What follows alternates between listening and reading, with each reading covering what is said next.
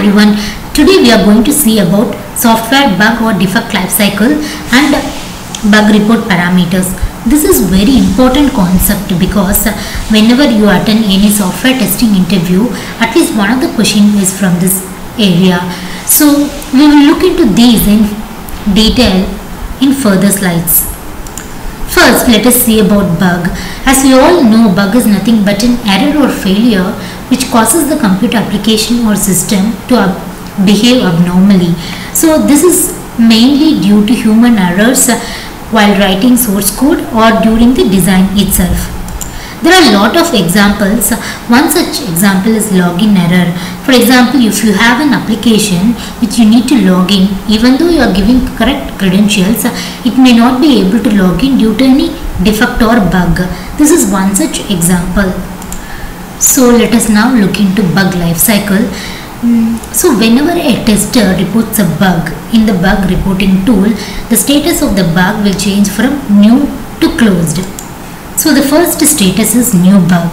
So whenever the software tester finds the bug, he will report it in the software bug reporting tool, and that status will be changed to new. So that means it is not approved yet. So once the new bug is raised, the team leader or the test lead verifies the genuinity of the bug, and if it is valid, then he will change the status from new to open. So once the team lead changes the state to open, the bug is assigned to the concerned developer team. That time the status of the bug is changed now to assigned. Sometimes the tester itself have the authority to assign to that particular developer, or the test manager or the development manager will assign the bug to the particular developer. Next we will see the status of the bug is test. So once the developer fixes the bug, he transfers that bug to the testing team for next round of testing. That is, after fixing the bug and prior to releasing it back to the testing team, the state of the bug is changed to test. The next is deferred bug. So when the bug is expected to be fixed in next releases, the status will change it to deferred.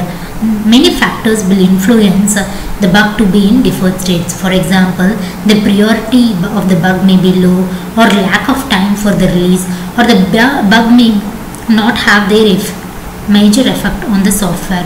During that time, the development team or the management will actually move the status to deferred state. The next one is rejected bug. So when the developer finds that the bug is not genuine, or if he is not able to reproduce, then he will reject the bug and change the status to rejected. The next one will be duplicate bug. So for example, if a particular bug gets repeated more than once, or that is reported more than once, or if two bugs point towards the same concept, then the status of one of the bug is changed to duplicate.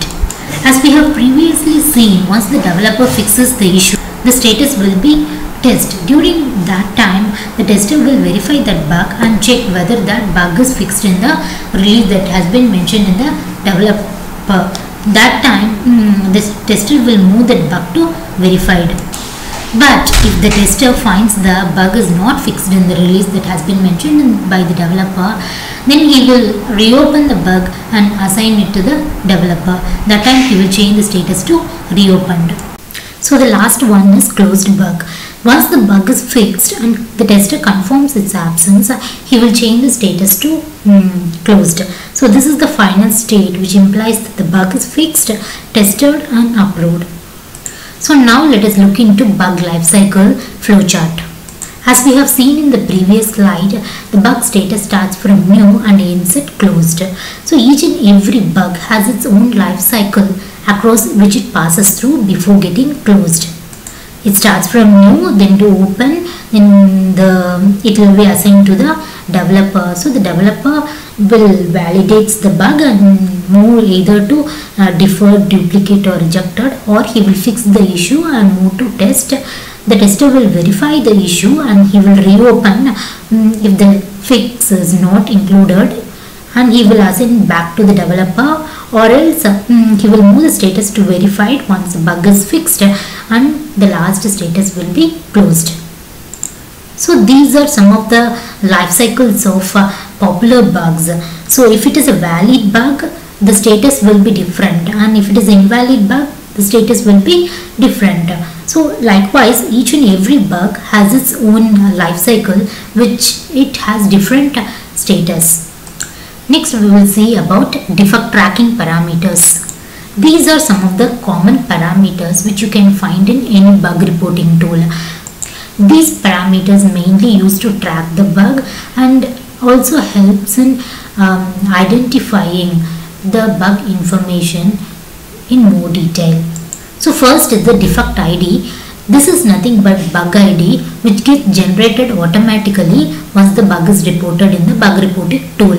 The next is priority, that is how fast the developer team has to fix this issue. That is being defined in priority. Severity, how much impact does the bug causes in the software, that is severity.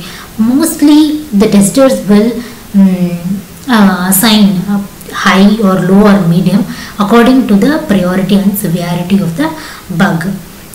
And the created by the tester name, whoever is going to report that bug, and the created date, and assigned to the concerned developer team, and the result date will be decided by the developer. The result by the concerned developer name, and the status will be, as we have seen in the previous slide, it will be either from new to closed according to the life cycle which it is passing, and the project name, the product name, and the last one is the release version, which is very important because the tester has to specify which build he found that issue. So these are the defect report parameters wherein you can find more details about a particular bug. So first one is defect title, the title of the bug. The second one is test data. So if there is any input to reproduce that bug, then you can mention it here in test data. Prerequisite, if you want to set up any environment for reproducing that bug, then you can mention in the prerequisite. And steps to reproduce, like there are a lot of steps in order to reproduce that bug. Then expected result would be normal behavior. Actual result will be abnormal behavior which causes the bug. Then the next one will be notes. If you want to add notes, extra information to the developer, then you can put in here. Last one would be screenshot. If you want to attach any error message or any screenshot of the application error, that time you can attach that screenshot. As I mentioned in the previous slides, the interviewer might ask you to write a bug report by giving any sample scenario, or else they will ask you to write any bug report based on your experience. That time you can include all these fields and write a bug report. So here is one such example wherein the application is getting crashed while clicking the save button. Since the application is getting crashed, the severity and priority is marked to high and assigned to the particular developer and reported by your name and reported on the date, and the reason is defect. And you have to mention the build number also correctly. Since the status is reported, this is the first time you are reporting the bug, the status will be new, and the environment and the description of the bug in detail and steps to reproduce. Here we have given some 7 steps in order to reproduce that bug.